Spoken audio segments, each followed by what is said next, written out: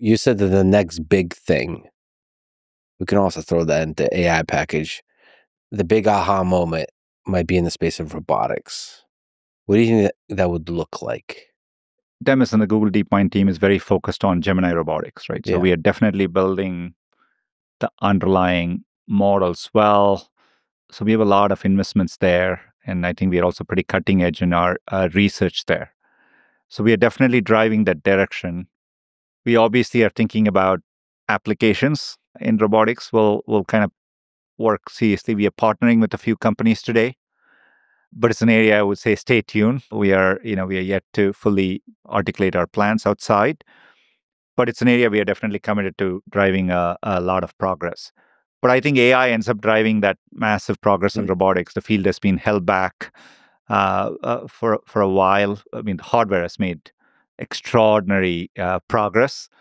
The software had been the challenge, but with AI now and the generalized models we are building, we are building these models, getting them to work in the real world in a safe way, in a generalized way, is the frontier we're pushing pretty hard on.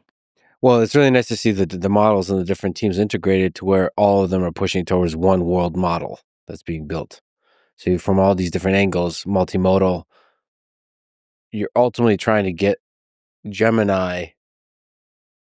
So the same thing that would make AI mode really effective in answering your questions, which requires a kind of world model, is the same kind of thing that would help a robot be useful in the physical world. So everything is aligned. That is what makes this moment so unique, because running a company, for the first time, you can do one investment in a very deep horizontal way.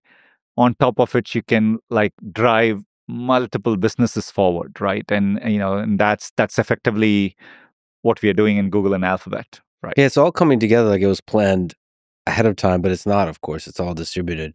I mean, if Gmail and Sheets and all these other incredible services, I can sing Gmail praises for years. I mean, just revolutionized email. But the moment you start to integrate AI, Gemini into Gmail, I mean, that's the other thing. Speaking of productivity multiplier, people complain about email, but that changed everything.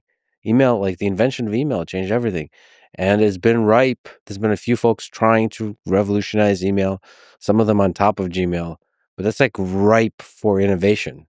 Not just spam filtering, but you demoed a really nice demo of Personalized responses, right? personalized responses. And at first I felt really bad about that.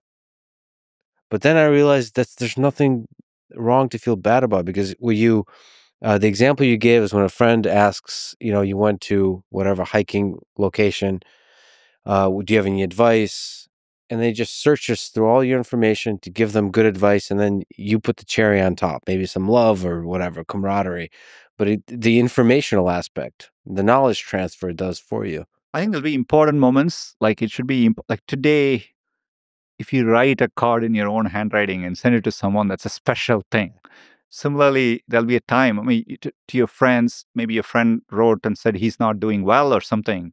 Those are moments you want to save your times for writing something, reaching out, but, like saying, give me all the details of the trip you took, to me makes a lot of sense for a AI assistant to help you, right? And so I think both are important, but I think I'm excited about that direction. Yeah, I think ultimately it gives more time for us humans to do the things we humans find meaningful.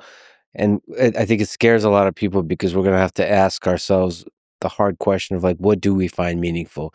And I'm sure there's answers. I mean, it's the old question of the meaning of existence. Is you have to try to figure that out. That might be ultimately parenting, or being creative in some domains of art or writing. And it challenges to it's a good question to ask yourself, in my life, what is the thing that brings me most joy and fulfillment?